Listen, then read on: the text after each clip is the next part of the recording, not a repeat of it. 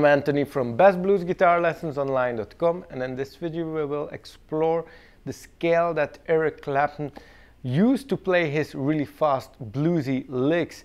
I'm gonna play such lick, then we're going to explain the scale he uses, and then I'll show you how to play the lick note by note. So here's the lick we'll explore.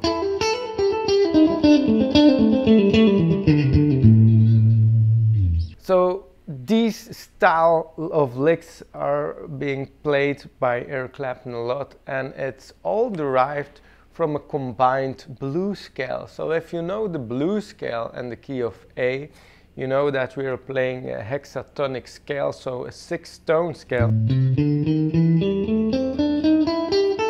But he adds here the 9th to the scale, which is exactly the same as the second note of the scale. So since we are here in the key of A, the 9th or the second note would be the B note. So if we add this note to the blues scale, then we get a sort of a combined blues scale, a hybrid blues scale.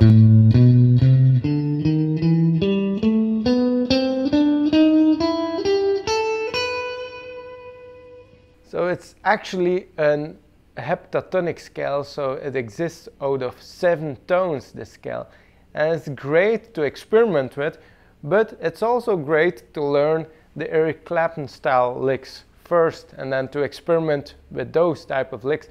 And we will essentially look at 3 licks that form the bigger lick that I just played for you. So let's get started with the second lick. And it's exactly like I said, the first part of the fast lick that I played. So here you can follow along with the tablature. I'm playing this part first. So here we have 1, 2, 3, 4, 5, 6, 7 notes I'm playing, and I'm starting out with the notes here on the B string. I'm playing a little hammer on from 5 to 8 with the index and here the third finger. And then I'm doing the same on the high E string on frets 5 and 7. Again a hammer on, but I'm also pulling off to the string again. And so I'm only hitting the string once to play the hammer on and the pull off on the string. Just make sure you don't, have the string going off the neck. And you do this by putting more pressure on the index finger so the string stays at the same level here in place. So here we can pull off the finger without being afraid that you lose the string. And you pull it off the fretboard. And then we play the 8th fret on the B string again. And then we go to the 5th fret on the high E string. So this is the first part of this longer, fast Eric Clapton style lick. Alright. And then you will also see that I notated this part here, the right hand part, which is really important to get a chunky rock feel. Is how you pick this lick, but we will explore this later in the video. Let's go on to the second lick that is part of this longer lick. So we have this thing here. You can also follow along with the tablature again. You can see that I'm pulling off from the 8th fret to the 5th fret here.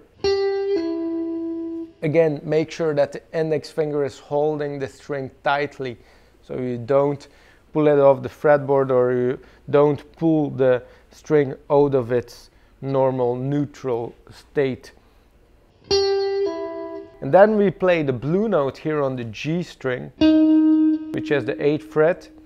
And then we go back to the B string 5th fret. So the first 4 notes are this. And then we have a little slide from the blue note into the 7th fret. And then we pull off in the same motion, so without hitting the string again, to the 5th fret. And this part is crucial to get it right. So as you can see, I'm placing both my 3rd finger and my 1st finger here on the string before I start. And in reality, the index finger might come a bit later here, but the most important part here is that the index finger stays on this G string and it travels to the 5th fret at the same time as we perform the slide from the blue note here at the 8th fret to the 7th fret. Why is this? Because if you don't place the index finger on this string, then you won't be able to pull it off, and this finger won't be there in time for the pull off. So here I'm just playing the slide from 8 to 7 and then the pull off here because the index finger is there on time. So this is a crucial part. The index finger travels with the ring finger on this G string. So it's right here when we need it for the pull off. And then I'm playing the 7th fret on the D string and the 5th fret on the G string. So the second part of the lick is being played like this. Alright, and if you get these two parts right, then you can glue them together and you get this.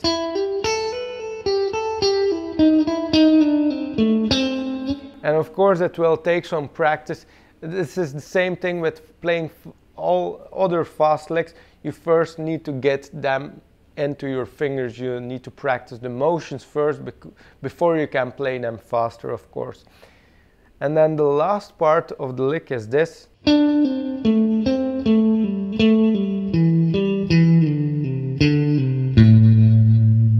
So you can see also the second measure is notated here in the tablature, so you can follow along.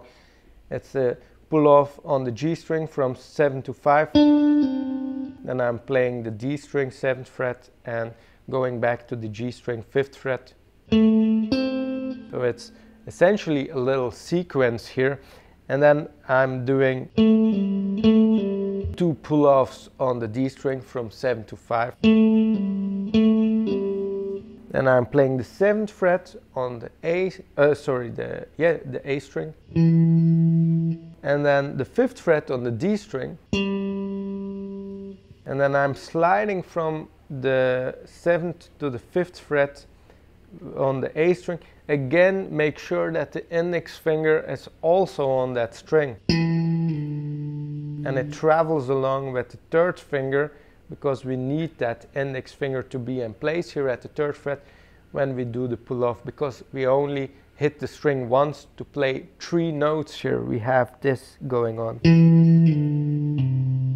So it's a slide from 7 to 5 and then I pull off my 3rd finger, so I get the index finger here when the pull off is done here on the 3rd fret. So it's,